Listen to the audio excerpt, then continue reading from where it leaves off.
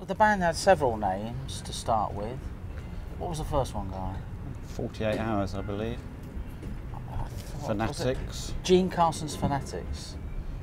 Was that one? That was the first one, wasn't it? I Hard don't to know, remember so now. many. But I think it was Gene Carson's Fanatics to start with, and then 48 Hours. Pablo thought of the name 48 Hours. Pablo's the drummer. He thought of that one, didn't he? Yeah, See, well, we couldn't decide on a name, so we kept changing them all the time until we came up with one we liked, and that's why we kept changing around. Right. So. The Dials, Gene Carson's Fanatics, 48 Hours was one, but that was a problem because the Clash came up with a song of the same name.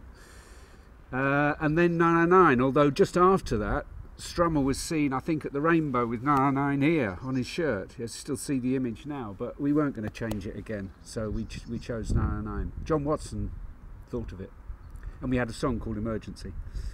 We couldn't think of anything that we liked that was stuck. It's not the best thing to start up a following without a proper name, so everyone coming out each week with a different name, but luckily the scene at the time, people knew who we were going out as, so people did turn up. But also, I changed my name because I used to work with Ian Dury, and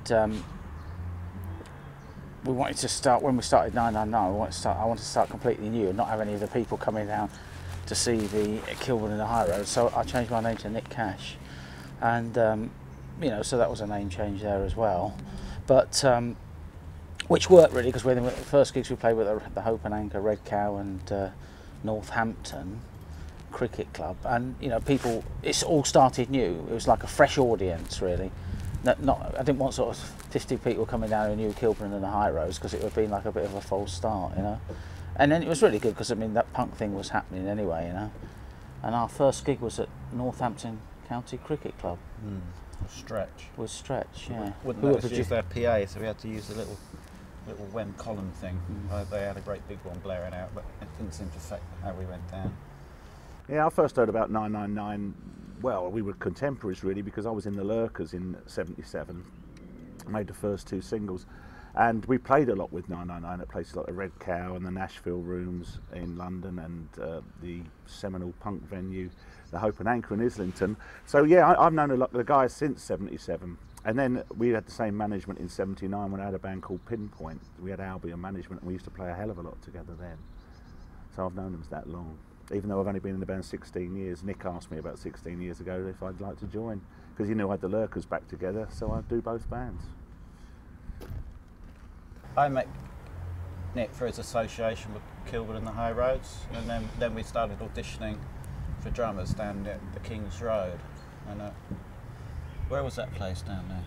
In Lots Road, wasn't it? Lots Road Studios. Yeah. Yeah. And through that we had a lot of drummers and musicians coming in and out, so we met sort of half the would-be drummers and musicians in the punk scene anyway, auditioning back then in '76, isn't it?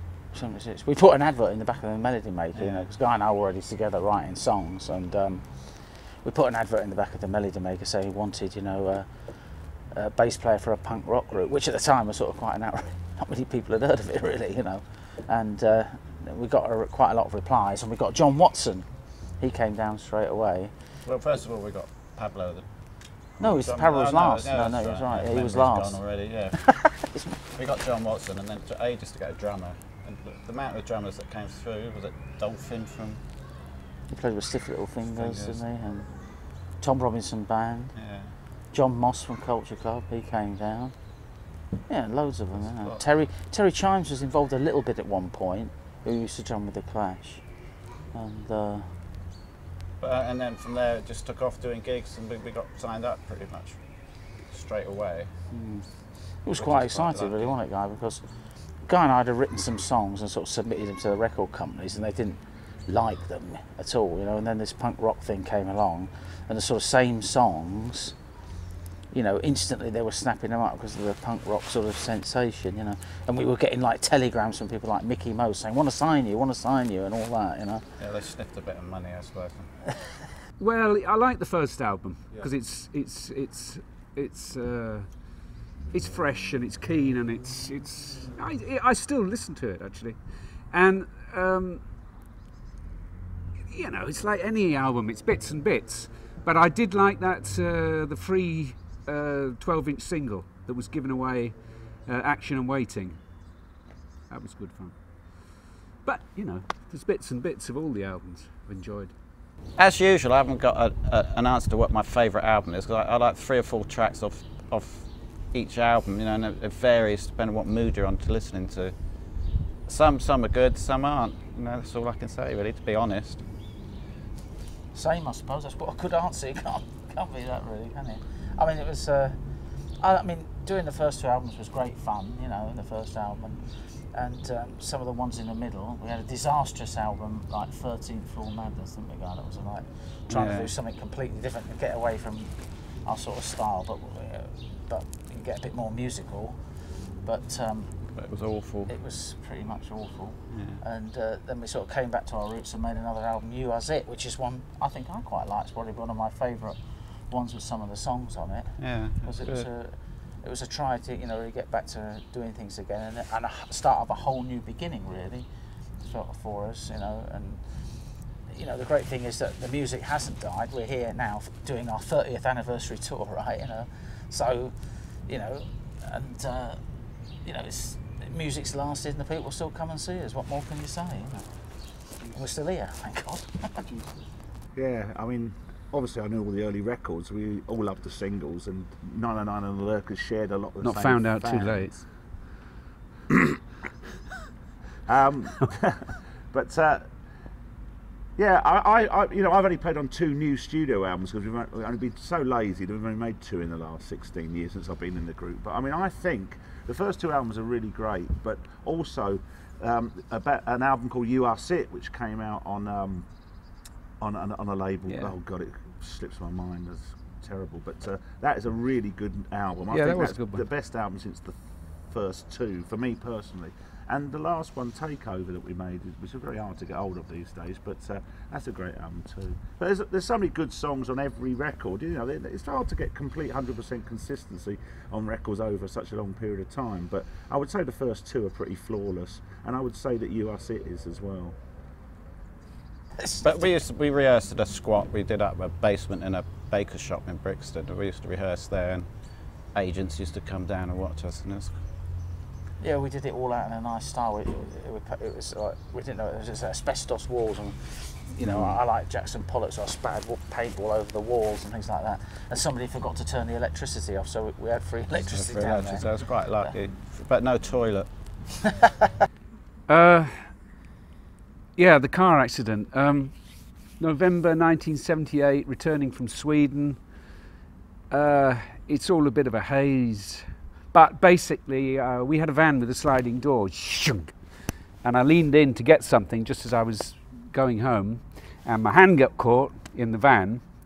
So I bang on the van, and they think I'm saying, "See you next week," and they drive off with me hanging out the van. And then this arm hit the back of a Morris Oxford, the wing. So that was smashed. Actually nearly got run over after that as well. I don't know why I'm laughing. I was lying in the road, and John went to stop a car, and they was not stopping. And at the last second, he sort of yanked me out of the way. So then it was a pretty bad break, and it was paralysed for a year. Or at least it took me a year till I could sort of even pick up a stick again. Well, weren't you told, Pablo, that you wouldn't even use it Yeah, again? they asked actually. In the hospital, they said, "You're a drummer, aren't you?" And I said, "Yes, I am." And he said, "Well, I should think about a different profession if I were you." But with much perseverance, and a little rubber ball. Because I remember, Oh yeah, that's right. Yeah. you know, I used to go and see 999, and Pablo would be at some of the gigs when the other guy who took over, Ed Case, was playing in Pablo's place. And there's Pablo really giving it, and he was so determined that he'd use that again, and he got it back. It was fantastic, you know. Yeah, it was Absolutely fantastic. It was a bad time. Yeah. Pablo's car accident was a catastrophe for the band. You know, we were right in the middle of a sort of world tour, and this terrible thing happened, and he busted his arm. Had to see what he did. But you know, it was obviously necessary. We didn't want to stop, and Pablo didn't want us to stop, so we carried on, didn't we, Guy? And we had a fan from the Southall crew called Ed Case. He was like 16, 17 years old at the time, and he was a drummer, and he'd been to see every gig, so he knew every song off by heart. So we just had one rehearsal with him, and the next day he was playing a great big gig at the SO36 Club in Berlin, wasn't he, guy? Yeah, yeah. He was a good drummer. I mean, obviously, what happened to Pablo, it changes your perspective on things, but at the time, like Nick said, we're right in the middle of things, so we sort of had to keep going. So Ed, who knew all the music, Ed also was similar to us in attitude and everything, so he fitted in pretty well straight away, and he was able to come and tour with us and tour in America, but of course the problems because of his age in the clubs out there, the drinking laws and everything, so that was all a bit, had to paint a moustache on him and stuff like that, make him look older, you know. But I mean, he was apart like, from that, it was all right. He was like driving a van. He left school as a sort of dead end type jobs, and he never looked back from that. He went to join Hazel O'Connor, and played in with Hazel O'Connor many years, and then he went on to be a session drummer and played for many years as the drummer in Buddy at the in Buddy the musical down at John Lennon. Yeah. And then he became an actor because he got drumming so much, his arms, had trouble with his arms, so he became an actor. He was in a Renault advert and stuff like that. I think that's his main claim to fame. He hasn't quite been discovered yet, but I'm sure he will be. Hollywood beckons. Yeah. I ended up joining the group in a really weird way. I mean, I left the Lurkers in November '77 and had a band called Pinpoint, which used to play a lot with 999 because we had the same management. And obviously that failed abysmally, but I got the Lurkers back together in 1987, but I was a singer. I became a singer. And I was going along for a couple of years, and then a few years, and I saw 999's name in the paper. I knew they were still going. But in 1991 sort of time, my friend died of cancer, and he was being cremated at West Norwood Crematorium in London. And I went down there, and I met Nick Cash at the gates of the crematorium. And I thought, well, I said, Nick, what are you doing here? He says, well, I work here. I said, well, what do you do? He said, I operate the creme machine. So I said, my mate Dom's being cremated at 9:30. He said, oh, come in my hut for a cup of tea, just through the gates, like.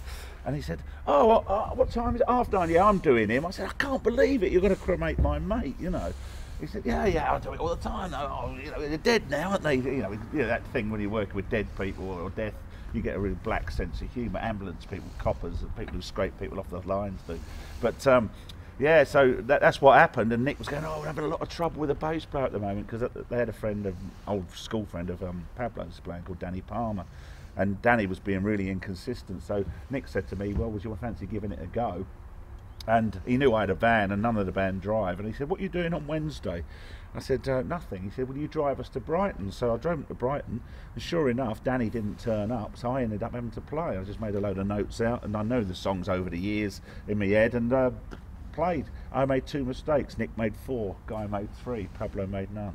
That was quite a weird sort of initiation into it, and then I was in, you know, and I've been doing both groups ever since. So, and I love it. It's my life. Totally. Danny wasn't inconsistent playing. Brilliant bass player. Oh no, I didn't say Danny. No, I know, was. no, but you said inconsistent. I'm just clearing it up for Danny. Oh no, yes, you're absolutely right. He was a great bass player, but he started going a bit wobbly towards the end, didn't he? Yeah. Lovely bloke though. Yeah. Yeah. Absolutely. That much talent. What? Arturo, well, that was really, we haven't really been through many bass player changes. But John Watson left. Basically, he'd had enough, and he wanted. This is for the sake of people listening. I mean, he wanted to manage the band for a while. He wasn't happy with the way that things were going at the end of Albion, was he, Guy? We were in a very bad period because we were heavily under contract to EMI Records and Albion Records. We couldn't break free of those contracts. When you sign up, it's like the kiss of death. You know, you can't go and negotiate yourself another deal because they've got you by the bollocks for another sort of 5 or 6 years. So John decided to manage the band, and we tried to go live again and record our own stuff and bring it out on our own label as much as we possibly could, you know. And so when the period of time came up for the records we released for the contracts, we had a record to go. But he wasn't really sort of happy with it, was he, Guy? He just had enough, basically. He gave it his best shot, and then that was the end of it, wasn't it? I think he felt he could know he'd run out of what he could input into the band, and it sort of thought it was best to leave rather than just hang on in there, which is a good thing. And then so when he left, then we had to replace him. We replaced him with Danny Palmer, who Pablo knew, and then he couldn't do some gigs or something like that, wasn't it? And then so Arturo came in, who we knew on the circuit. We toured with him when he was in a band called Pinpoint, and he knew the Lurkers. You know, he was also managed that by Albion, wasn't he? At one time, yeah. He was their tax loss. And so he fitted in as well, just like that. And then from then on, we just carried on, and here we are now.